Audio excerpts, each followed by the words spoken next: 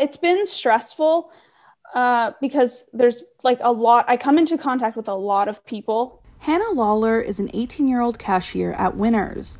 During the pandemic, her mask has been her security blanket, protecting her from customers and the unknown. I have no idea where they've been or who they are or anything like that, which that sort of, I don't know, gives me a bit of anxiety because I don't know who, they might have been breaking COVID rules. Now work has become even more stressful. Saskatchewan has plans to lift its masking order, but some frontline workers worry it will be too soon. They're sort of focusing on the adult population because, us teenagers and younger people, we just got our first vaccines.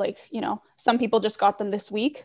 The Saskatchewan government has laid out a roadmap for what it will take to remove its mask mandate.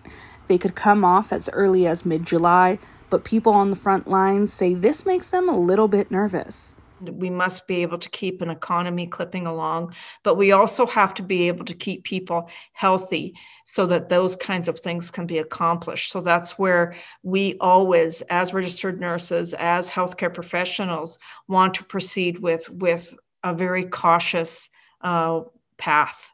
The Saskatchewan Health Authority has seen a decrease in strain on the healthcare system in recent weeks, but there is still a burden from COVID-19 patients in acute care facilities. The majority of the people that we see in hospital who are being admitted are becoming critically ill or are dying are unvaccinated. As for some essential workers like Hannah, they hope the province can delay its reopening plan until most people are fully vaccinated.